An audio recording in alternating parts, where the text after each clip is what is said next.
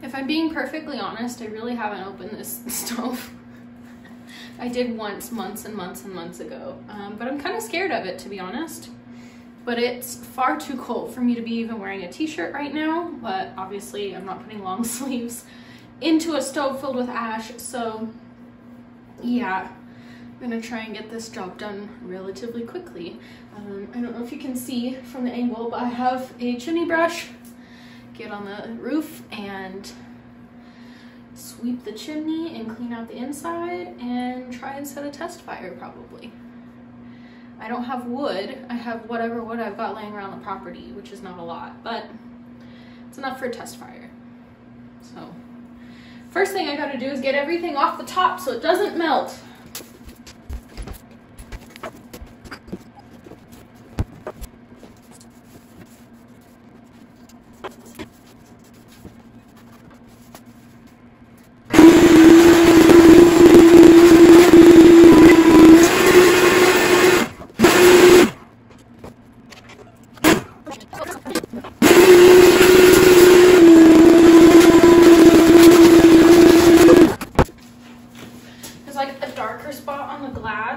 Which makes me think that the seal needs replaced, because I don't know why there would be a specific dark spot.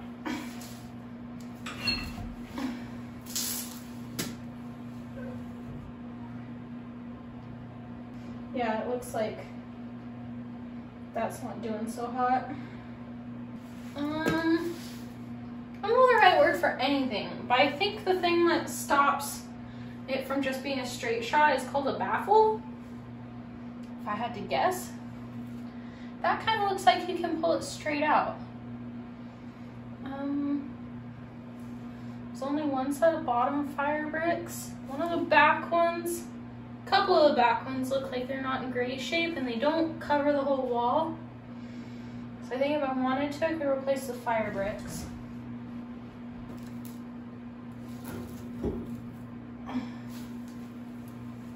Oh, so many spider webs, fuck. No idea how these are supposed to be in there. Also, they look broken. Also, are they even supposed to be in here?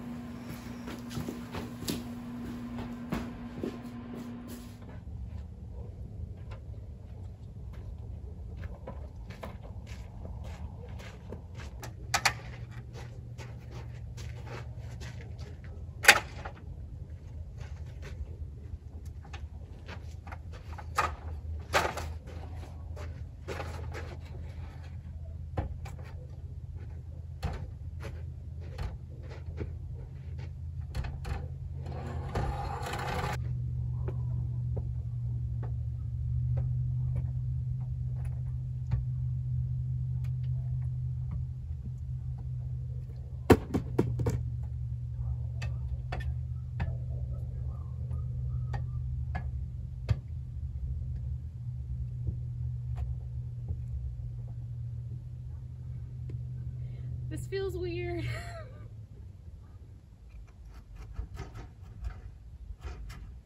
It's not screwed on. Holy shit, that's a lot of creosote.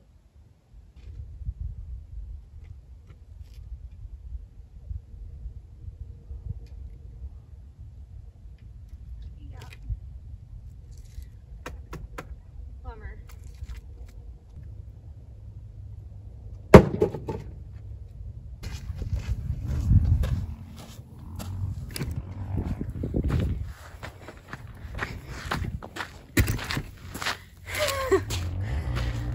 Probably should have worn my gloves too up there.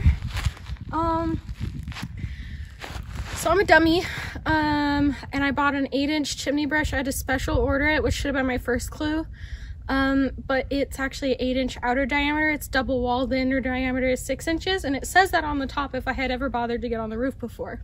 It's so bad, and I'm so mad that I didn't take my camera up there. But I have to go back up there anyway, so I'm just gonna go inside and see if they carry the 6-inch brush in store, because I think I remember that they do. It's been like months since I looked at this last because it took forever for the brush to come. But yeah, it seems totally doable at this point. I mean, it took a little bit for me to figure out how the cap came off, but it literally just comes straight up. It was just kind of like glued together with the creosote, so you had to finagle it, but now that it's been up and down, it's no problem. I'm being very cautious because I'm out here by myself, although my neighbors are here. So if I started screaming, I think they would show up.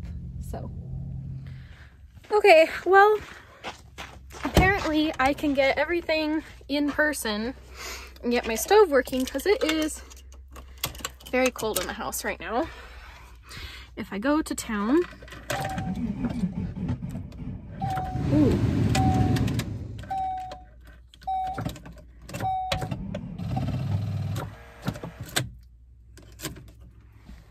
That's not good. Yet another thing going wrong with the van. I have a New Year's resolution to start agility training with Teddy, because I feel like if I don't do that, I'm gonna regret it. And he's like the perfect age to do it now. So that's my New Year's resolution, is to start agility training. And I found a trainer nearby, but they're booked out until May. So I found a trainer that is an hour and a half away. That's the next trainer, it seems like. And luckily, or in a matter of coincidence, the closest stores that have all of my fireplace stuff are in her same town. And she has a class today at 4 p.m. So I think I'm gonna get dressed, which I have started to do, and just go to get my stuff and yeah, go get Teddy into his first agility class and see how that goes. Good. Down.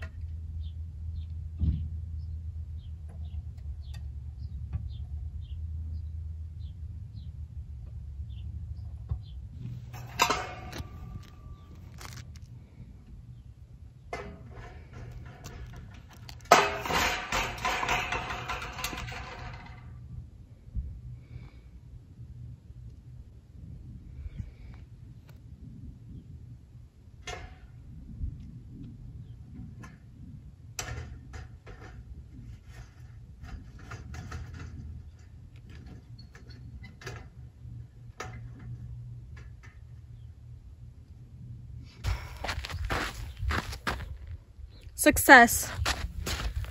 My poor jeans have been sacrificed for the cause. And that was like super easy. I just need to go wash my hands because they're starting to burn.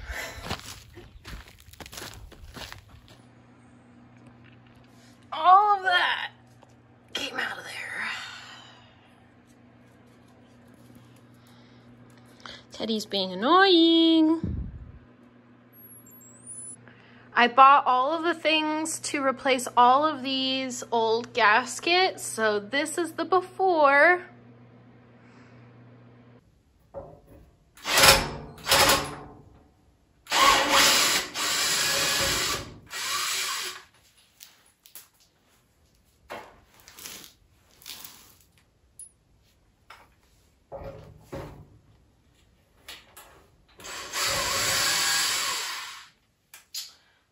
Why can't things just go right?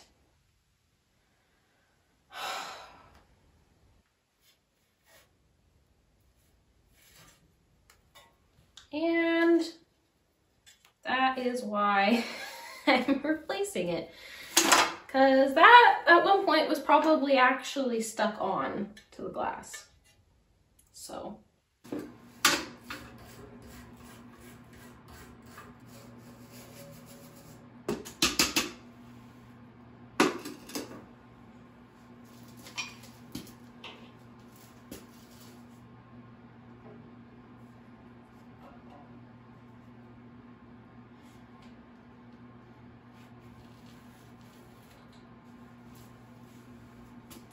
Did they not even use the putty, or is it just that old that it's all gone?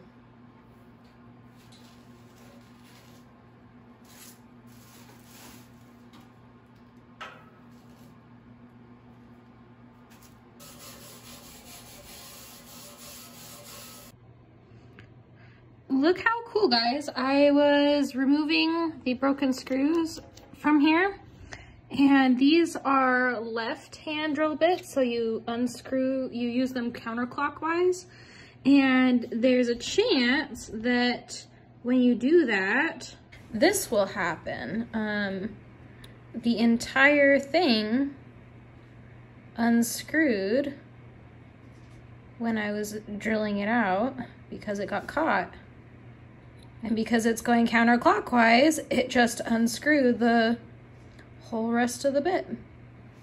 Easy peasy, lemon squeezy.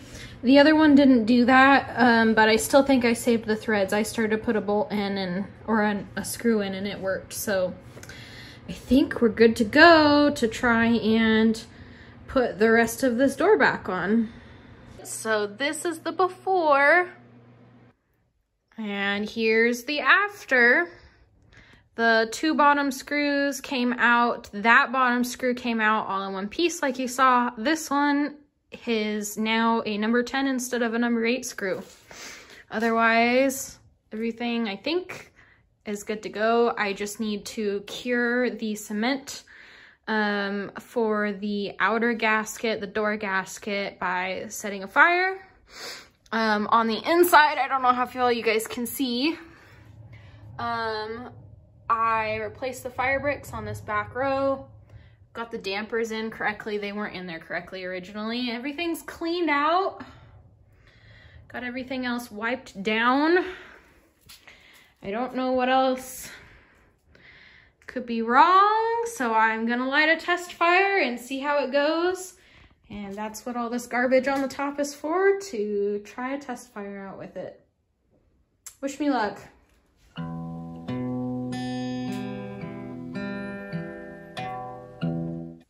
Of course, as soon as I turn the camera on, the weather looks nice. Don't be fooled.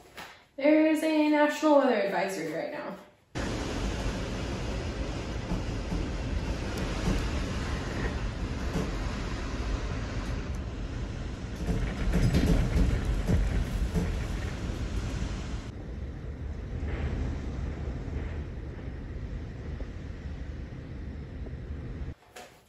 And I'm stuck inside all weekend because of it. Can't do projects outside. And so I'm gonna try and finally take this door down. Not door, wall. This wall down. because this wall right here is unnecessary. I think it's time for this wall to go. Also, as you can see, I clearly can't be bothered to get dressed for this. So, bear with my dad's hand-me-down sweatpants.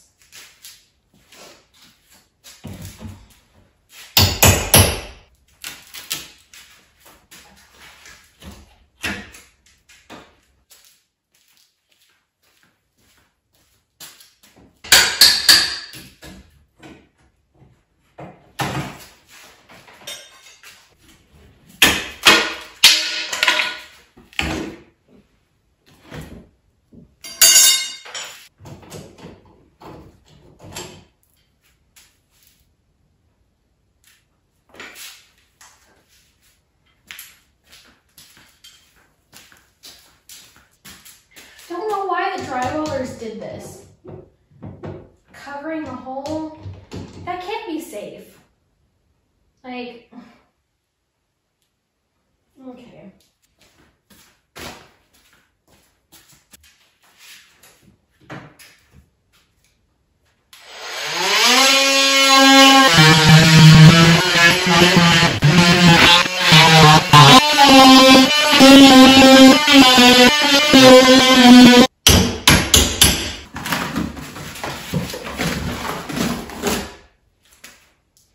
Looky, look, more mold.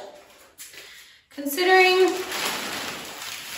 whole ceiling of that room was blown out from water, I'm not surprised.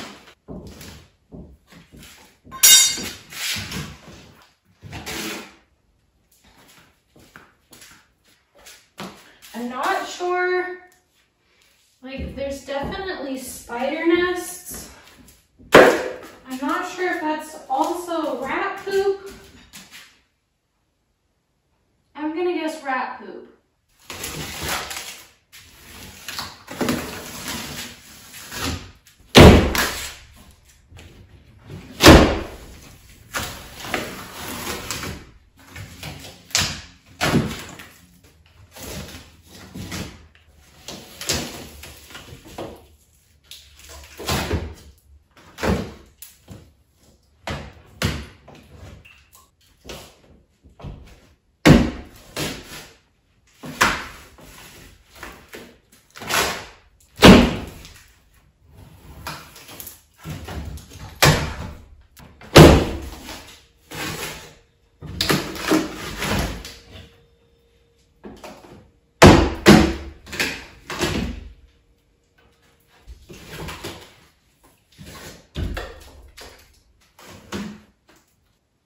In case you couldn't tell, I don't love demo. Like, this is not fun to me. There's a lot of anxiety around hitting something, around all the bugs and mold, trying to keep things clean. Like, I just don't love it. And it's so gross. Like, I don't think I ever did show what it looks like back there, but it's really gross. Imagine urinal in a really trashy dive bar. What the walls around that look like if they've never been cleaned. That's kind of what it looks like on these walls here, especially this one. And it's really gross. Also, I kind of like had to train myself like where the toilet paper dispensers so I didn't accidentally touch the wall at night. It was just a lot. And I knew the wall was going away, so I was never gonna clean it.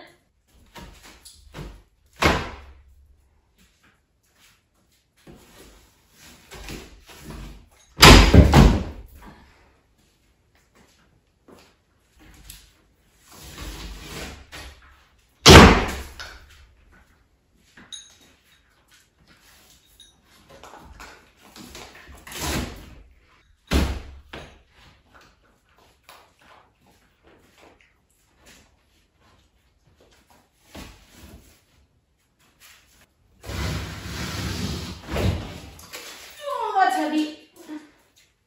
Ooh, ow. Okay, I'm glad I decided to get back into this today.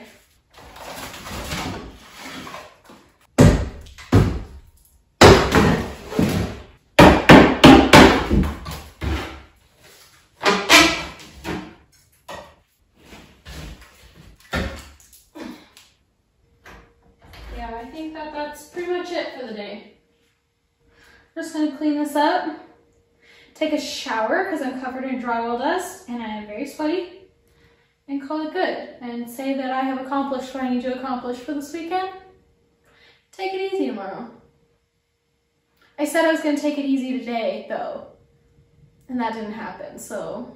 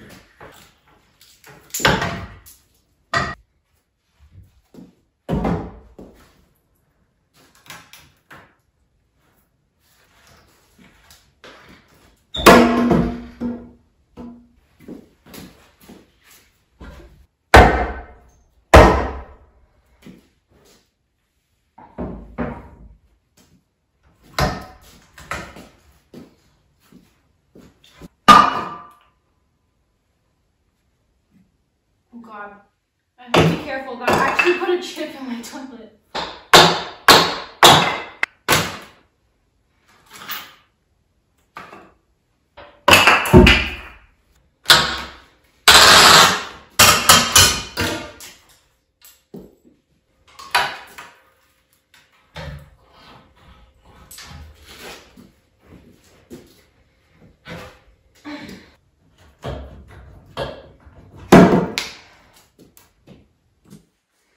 Okay, so this is where I'm at. I got you like really zoomed out so you can see, because it's such a small space.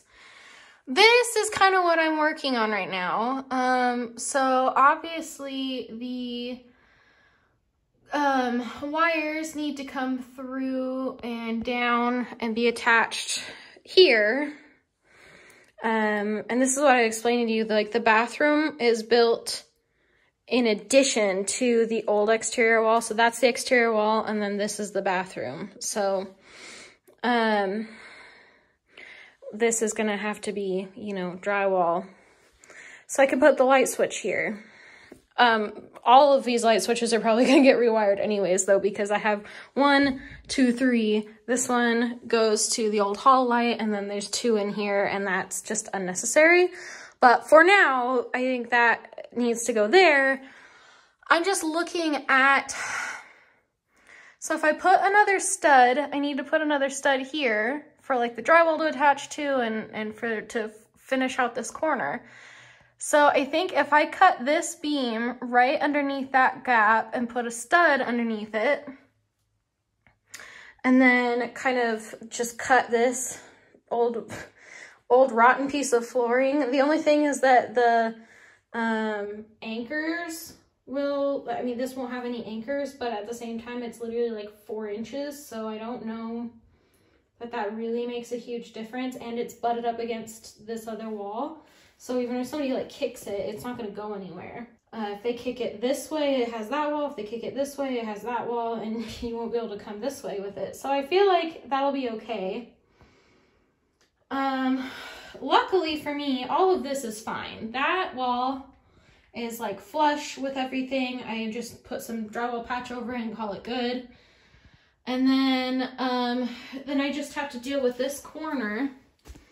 And none of this is load bearing, obviously, that's why I'm taking it all out. But this beam, you can see, doesn't go behind this, but I think the one above it does. In which case I probably will have to chop it. Again, none of this should be structural, because that should be structural right there. And this is just tied into it for the door frame. So I think I know what I'm doing. The question is, how much am I doing today?